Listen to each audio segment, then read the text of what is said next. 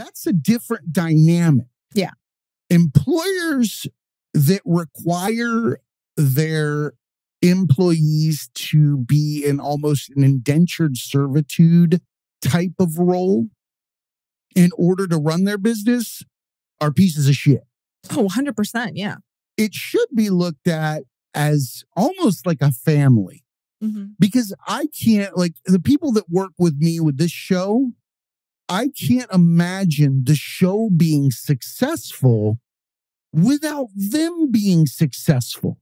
100%. And that's kind of how I view the way that I'm building my business is for those who are part of my team, they're family. They're not just some person that I am hiring to be with me. That's not how it is. Like, if you're part of my team, I'm putting a lot of faith in you.